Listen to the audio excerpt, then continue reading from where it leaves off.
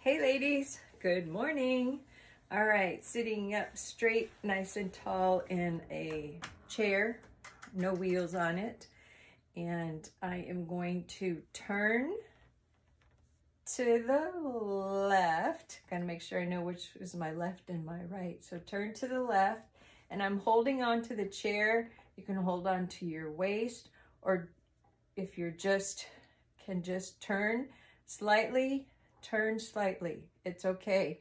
However, wherever you're at, and just turn and twist that waist. And I'm hanging onto the chair, so I'm feeling it in my arm. You want to hang on to your side, or you can hang on to your hands like this. Just twist, hold your hands, clasp them together like you're holding on for dear life. I'm pushing my hands together.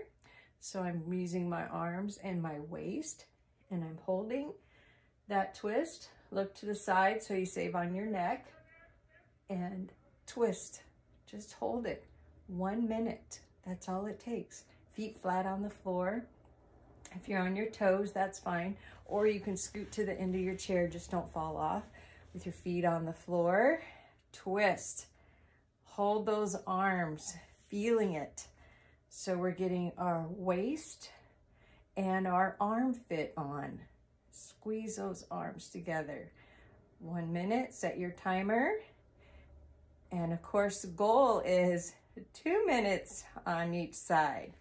But maybe you're on a break and you just want to get a little 2 minute only on. This is how you can do it, that waist twist. Gently, gently. Move to the right side, holding my hands together, squeezing them, twisting as far as you can twist.